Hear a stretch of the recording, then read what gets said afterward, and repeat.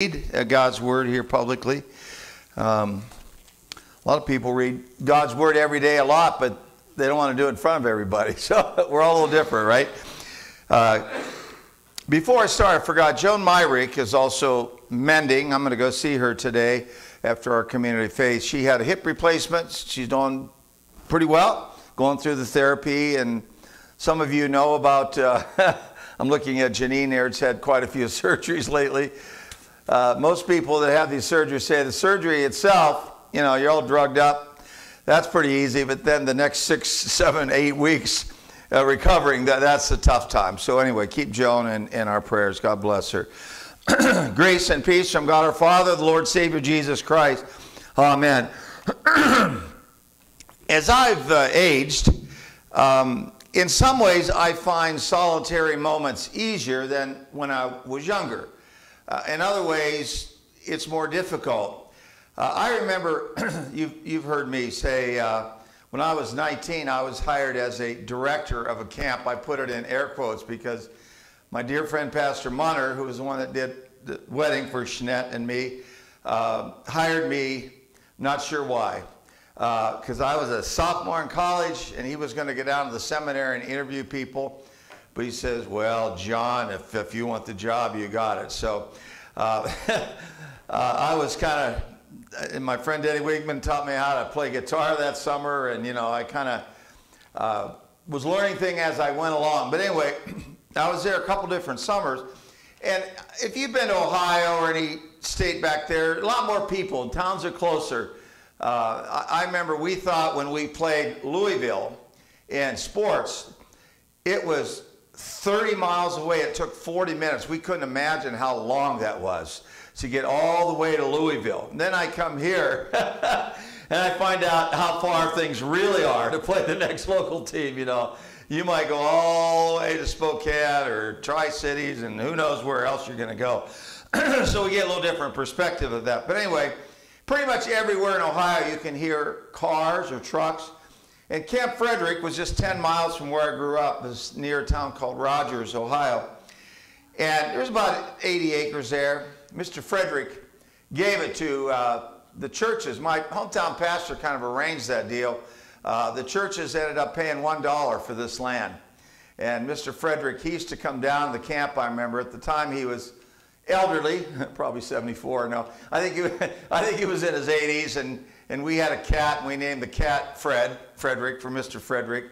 He just loved to hear, he was from Youngstown, he loved to hear the sounds of the kids playing. Well, and I was around the sounds of the kids a lot, so one of the things I looked forward to was a quiet place, and there was this little spot way upstream. It's called, we call it the Outpost Camp. It was probably 1.5 miles from the lodge, and it was the only place that I knew around where I grew up where you could wait for like 10 minutes and you wouldn't hear a car. It's like living here, you know, about every hour or two. I mean, I walked, I do more biking than walking because of my knees, but I remember I walked, one time I ended up walking to Roger's house because I thought Jerry was going to pick me up, but he was already there. And remember, I was only 2 hours late, Roger. So anyway, I remember walking from here up to the top of the hill, past the Wiggins, down to the bottom, and back up, and you know how many cars disturbed me? 0. And I did it again, 0, and the next time I did it, 1 car. I said, I've got to move out of here. It's too much traffic, you know.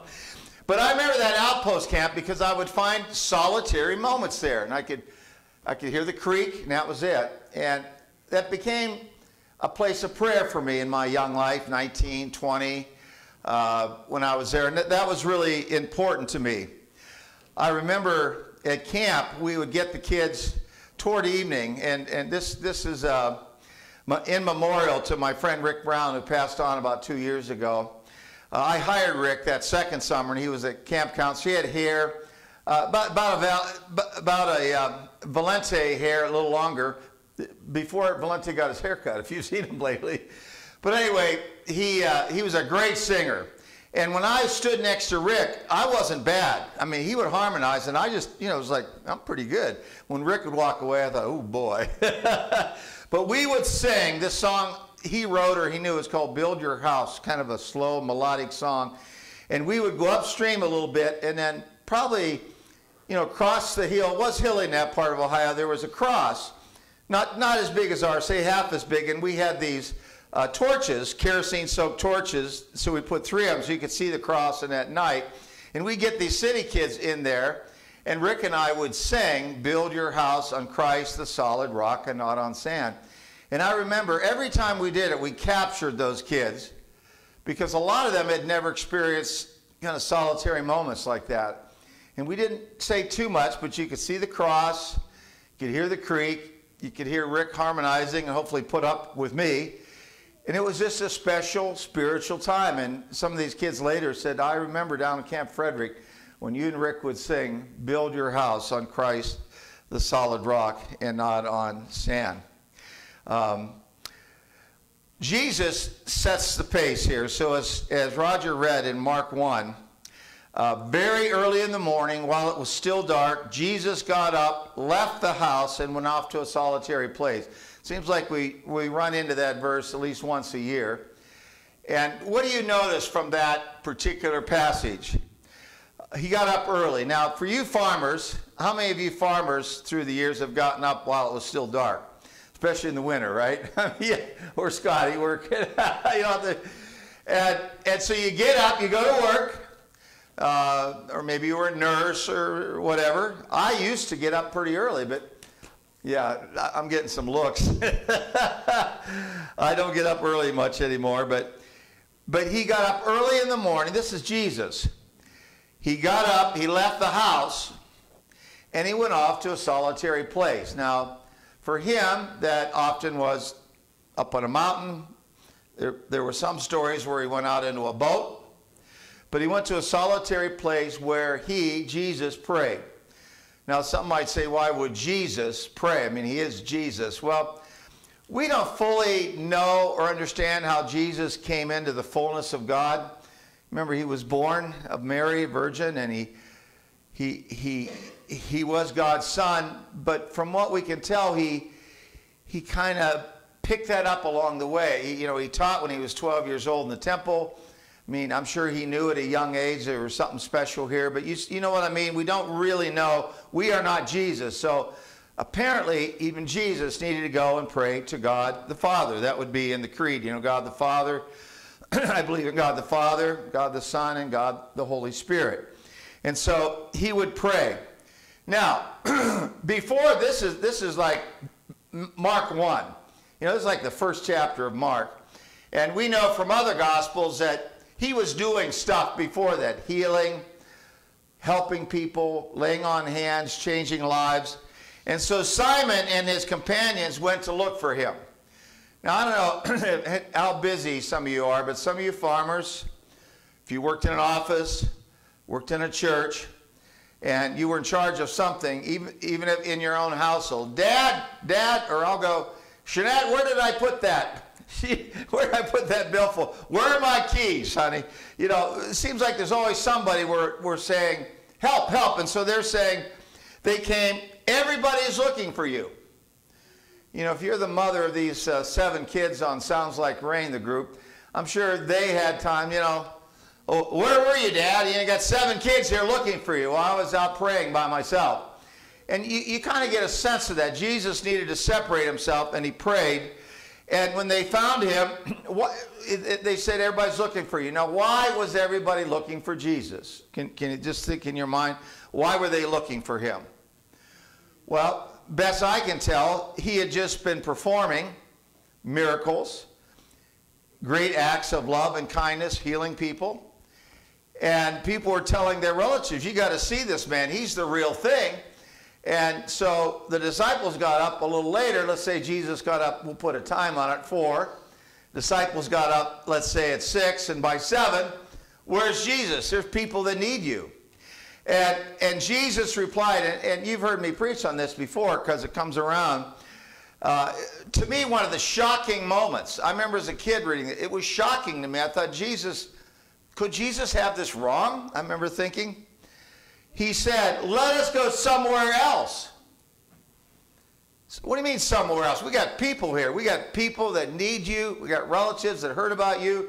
They want their kids healed. How could you say go somewhere else? Well, And what we're going to talk about a little today is our lives need to focus on the essential and not always on the immediate. And now for you and for me, it's a little easier or harder to discern what's essential. You know, how do you figure out in your life and my life what is most essential? For Jesus, I think by this time it was a little easier. He said, let us go somewhere else to the nearby villages. So around here, you know, had enough at La Crosse, we're going to go to Pampa Pond or over to Benge or, you know, Colfax, whatever this, down to Pomeroy, wherever you might be, Hay, Dusty, Colfax. Let us go somewhere else so I can preach there also. That is why I have come. I mean, that's pretty powerful when you think about it. He had been healing. What could be more powerful than healing and doing all the things that he had done? And Jesus in that moment, now why would he have said that? Did he just come up with that by himself in a vision? It doesn't say exactly, but for my mind, Jesus got up early in the morning and went off to pray, and what do you think happened? My best guess is he was communicating with God, and God who told him, you need to preach over here. You can't deal with all the immediate needs of everybody in the world. You're only here for a while. You know, John Gordon back there kind of was helping me think through this thing about visiting Jake, and correctly said, you know, Arlene and I, it wasn't our idea. It was like God convicted us that it's time to go see Jake. And I looked at them and I thought, God wants us to go see Jake. So we went and saw Jake, and it became his last supper, his last communion. I don't take credit. John or Arlene don't take credit, but we were at least quiet enough to hear God. Somehow God came through. You, me, we drove, we got there, and we found a moment. So what God wanted Jesus to do was to preach the gospel. That is why I have come. Now, I've found that helpful as a minister because not so much here, but, you know, when I was pastor, let's say in Prescott, there were about 1,300 members. We averaged 600 a Sunday. That's a lot of people. And so the phone rang a lot, and I remember Marie, who was a bit of an Italian, a little excitable and fun, and I teased her, I shouldn't have. After she had printed off the bulletin, I'd say, Marie, can you get one more thing in there? Get out of here, get out of here. She'd say, get out of here, the bulletin's done. You know, you got to have fun with these things. But then I would back off for a couple of weeks. But people looking for you, and people will look for you. I don't care who you are. There's some people that are going to be looking for you, but we want to focus in on our mission in life. So the end of that was he traveled throughout Galilee, preaching in their synagogues and driving out demons. So preaching and the demons, casting out of demons. That's a lot of people have these evil spirits. Now his understanding of oh, here's my pen. Jeanette says your mind just goes this way and that way, doesn't it? I knew I had this pen. One of the guys at the coffee, what they call it the coffee group, he made this, got a cross on there. You see that? I've managed to keep that for 5 years, which for me is remarkable. But anyway, so he prayed that his Father's purposes would be in his life. So Jesus came to accomplish a specific mission. So how about you and me? Knowing our mission in life helps us to clarify daily commitment. How do you know, how do I know what God wants us to do? Well, that's not easy. I mean, I can say, yeah, pray about it. Get some alone time and pray about it, and that's true. It's not untrue. But how do you really talk to yourself with God? I mean, you know I'm a little strange, and you know, you hired me anyway, you know. But this isn't, you know, I think of Jake smirking at me when I talk. This wasn't a bike trip like the bike trip, but sometimes when I'm out biking, I'll be talking to somebody or listening.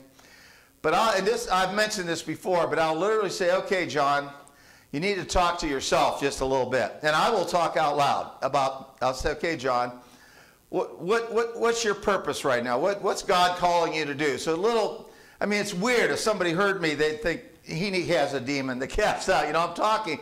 But for whatever reason in my life, when I've done that, I could get to the core because there's no use to lie when you're talking to yourself. You know, you might fudge a little bit with your kids or with your wife or with the preacher, but It's like, okay, you get the mirror. I don't look at the mirror. That's too much. But I just say, okay, John, let's talk. Let's talk about your life and what's important. And sometimes when I do that, it's like, yeah, I've kind of forgotten about this aspect of life, and it helps straighten it out. I cannot say, and I don't think God can say exactly how you will do it, but I believe that God is telling us that we have a mission, and we need to refine our thinking and our praying so we can do that over and above other things. Like Jesus, we will get bogged down on other things that are good, and what God is calling us to do, the essential. So I wanted to mention that. But keeping it to the basics, my son Keaton, who lives in Phoenix, you know, he never made the basketball team or anything. I was an average high school player, you know. And I was pretty basic. I mean, I didn't do a lot of the razzle-dazzle stuff. But as I got older, I was pretty good at throwing the ball behind my back. And so I just did that with Keaton, and he would scold me. Dad, just the basics, you know. You don't need this, you know, you're too old for that anyway. Throw it behind your back. That was the one thing I could do.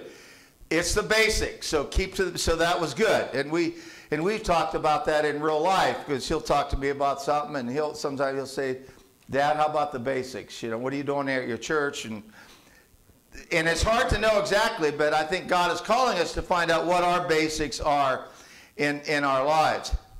We have prayer back there. Who's ever here, ushers, and I always pick on Nick Kohler because he almost is apologetic, but a lot of times he'll talk about the basics. You know, we thank you, God, for, you know, food, water, shelter, and sometimes, and Jeanette always gets on me if I'm saying political, so it's not political. I'll just say that sometimes there are smoke screens out there that talk about all kinds of issues, which I would say maybe aren't basic. How about, you know, and I've mentioned before, since the year 2000, 2 billion people have come out of absolute poverty for a number of reasons. In other words, they're not, and the degree of absolute poverty, this is sad to think about it, is $2 a day or more. I mean, that's a pretty low bar. So you're living somewhere in Asia or Africa or somewhere, you at least have some food and some clean water. Those are the basic. Seems to me that important figures, people, would rejoice in some of the basics. People now have clean water, they have food to eat. That's important. But we hear about other things that, in my judgment, are not so important. And we lose the fact that people are being helped in a number of ways. So anyway, so Jesus went up to the mountain to pray. So what do we do when there's challenging time? And this gets us to the second letter. I guess it was the first one that Roger read, number 1, was that Psalm 77. And thank you, Roger, for reading that. But this is an example of, you know, how do you focus when things are going badly? And from Psalm 77, we read, will the Lord reject forever? This is the psalmist. Will he never show his favor again? Has his unfailing love vanished forever? This is a guy that's really down. Has his promise failed for all time? Says the psalmist. Has God forgotten to be merciful? Have you ever felt like that? Has God forgotten to be merciful? Has he in anger withheld his compassion? I mean, this is real stuff. That's why Luther just loved the Psalms, because he said they're so real. They're just right in the, you know, they're honest. They're, God, I'm mad at you. Why is this happening? You know, 40 of the 150 Psalms are laments. Why this and why that? It's real stuff. But within this one psalm, we get a transition. But then, and I'm thinking about God. And he says, then I thought, to this I will appeal, writes the psalmist. The years of the right hand of the Most High, I will remember the deeds of God, thinking back to what God has done. Yes, I remember your miracles of long ago. I meditate on all your works and consider all of your mighty deeds. Your ways, O God, are holy. What God is as great as our God, he says. You are the God who performs miracles. You display power among the peoples. With his mighty arm, you redeemed your people. It's like, wow, that was a change of heart. That's why I encourage people, basics. The sun rose this morning. That's a good thing. It's going to set tonight, I believe. That's a good thing. We don't get much rain around here, but when it rains, we are greatly blessed, and we are so grateful. And sometimes we forget the really big picture and how blessed we are. We live here in, a little more of a remote place. As my son says, 2-hour round trip to Starbucks. That's how he describes it. All the way to Pullman. But what blessings we have. And every once in a while when I'm visiting, young or old, I was talking to somebody I didn't know very well. It was maybe 90, had spent her whole life here, and she said, I don't have any regrets that I never went anywhere else. This is a great place to live, and I've been so blessed by the people around this area. And so my call, my hope, and my prayer for all of us is that we find more solitary moments. I've mentioned time and time again that Martin Luther had said it was a particular busy day. You've heard me say this many times. What did he do? He'd get up an hour earlier to pray more. Me, I would get, on my worst times, I'd get right to the minute, get the sleep, and then get up and try to handle it, which is not a good way to do it, John, but sometimes I try it that way. Luther also said, without prayer, a life without prayer is no more possible than being alive without breathing. When we breathe our last, what happens? We're gone. We're deceased. We're dead. When we aren't praying at all, when we don't have any solitary moments, we become dead or dying inside. And God calls us to be alive in Him. So think about Jesus. Everybody was asking for Him. He got a message from God. He said, no, we need to go this way. My prayer for all of you is think about your life. You don't have to be strange like me and have self-talk, but be honest with yourself. What is my mission? If you say to yourself, I have no mission, there's no purpose in my life, I'm going to boldly say, you're wrong. Because I thought that about me, and people in my life have said, John, you're wrong. You have something to do. And I've known people at every age, 105, 98, elderly, sick people who still have a mission in Jesus Christ. So we find these solitary moments in Jesus' name.